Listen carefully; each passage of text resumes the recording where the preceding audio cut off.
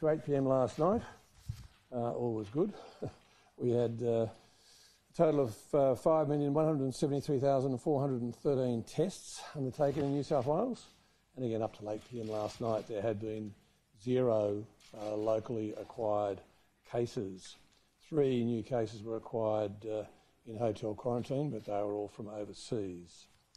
During the day, however, there was the usual swabs, the daily swabs that were implemented quite a few months ago now, of all of the quarantine staff. And then late in the evening, there was an apparent positive result of a 47-year-old security worker who works at a number of hotels. The 2 of interest are the Sofitel Wentworth and the Mantra Hotel at Haymarket. The testing is obviously being followed up and checked.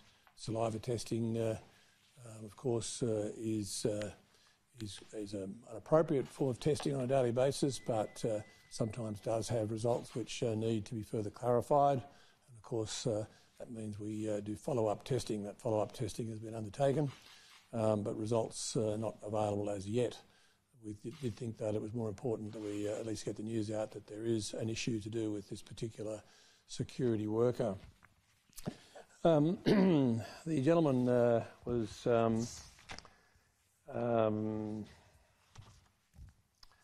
he tested positive yesterday.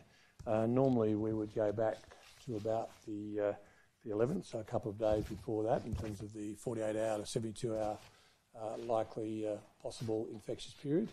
But in order that we can do a full spectrum of testing, the health people are going back to the 8th in terms of his contacts, and that's obviously being worked through at the moment. There'll be some information that Dr. Chan can give, but there'll be more information unfolding possibly later in the day and earlier tomorrow.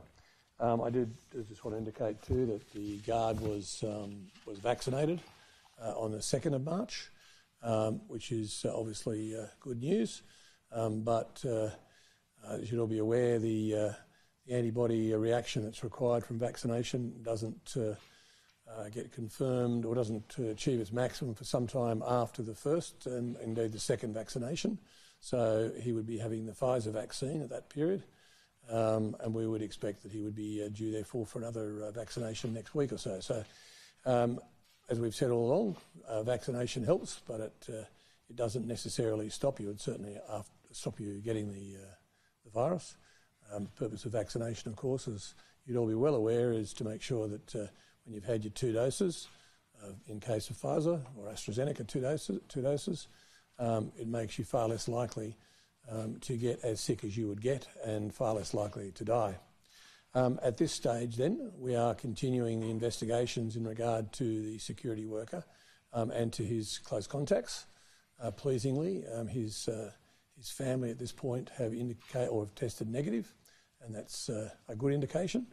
But until we've done all of the necessary investigations and got the genetic sequencing done, it's hard to actually provide any clear indication as to source, which is why the extra time is being done in terms of going back further.